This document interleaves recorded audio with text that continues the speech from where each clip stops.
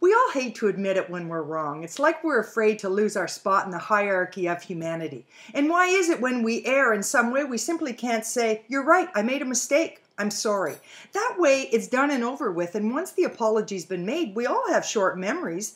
But when we deny the truth and adamantly refuse to accept any wrongdoing, trouble brews. It's in the cover-up, inevitably, the lies come out.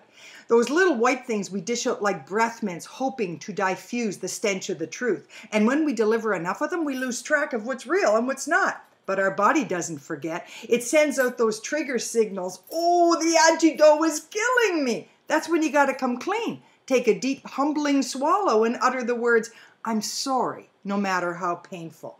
Okay, maybe with a bit more feeling, but trust me, it'll be like lifting the piano off your heart. So whether it be the refusal to take blame even when you're wrong, or losing track of the untruths you've uttered, take the advice of my Nonna. Admit the truth.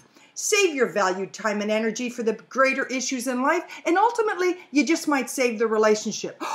Oh my goodness, I've gone over. I'm so sorry. Mea culpa, mea culpa. Stay well.